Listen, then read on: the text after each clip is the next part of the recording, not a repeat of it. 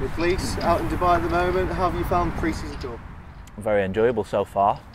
Nice to get out in the heat, get away from the indoor school and get on the park. It's been good so far. Good standard of cricket. The lads are doing well, and yeah, it's good build up for the season. So we've been playing a 2-day game against the UAE today. It's been the first time you've got the opportunity to play since coming back from your injury. How have you found it? How have you found the process of that recovery? Yeah, I think it's nearly 2 years since I've bowled with a red ball in anger. So that was nice to get out there. 6 overs in the legs bowling and a bit of time in the field, so it was good and a nice steady build up. And touch wood, I'm all right and got through it. Just don't speak to me tomorrow morning. Rewarded to get a wicket? Yeah, it was difficult conditions, quite a slow wicket, and wasn't doing a great deal. Maybe a little bit of tail, so just hit a good area and try and get a little bit of shape on it. And yeah, luckily enough, found the edge and through to belly. You mentioned all that time you spent out trying to recover from this injury. You've recently signed a T20 contract with the club. How pleased are you to have signed that, and how much hard work has gone into getting into a position in which you've been able to get that contract? Yeah, it was a frustrating end to last season. Obviously the aim was to build into the T20s and then 50 over, and I just couldn't quite get myself right.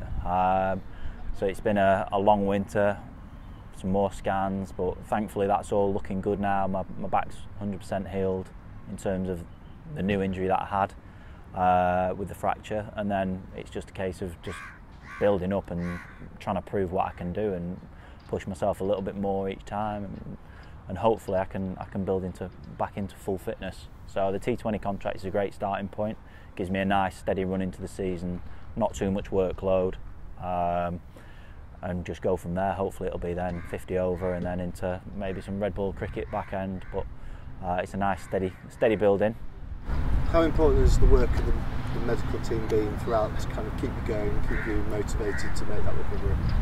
It's been a long hard slog, so they're probably sick of me, but they've been great. They've been honest with me all the way through the risks and what I need to be doing and what the outcomes could be. So we've had to be cautious. I've understood that. They've made it clear to me what's needed, what's entailed, what the risks. But they've said they're very happy with the way things have gone, especially to get my back to 100% healed. That was when we first started. That was would have been best case scenario, and we've got to that. It's now pushing the rest of my body and getting it back up to full fitness and full strength, and muscles that might be a little bit weaker now because they've not been doing as much. So it's all about a slow, steady build up, and they've been really good. They've supported me and given me a lot of attention and a lot of different things really that I've not had and they've maybe not had to do before. So been very thorough all the way through.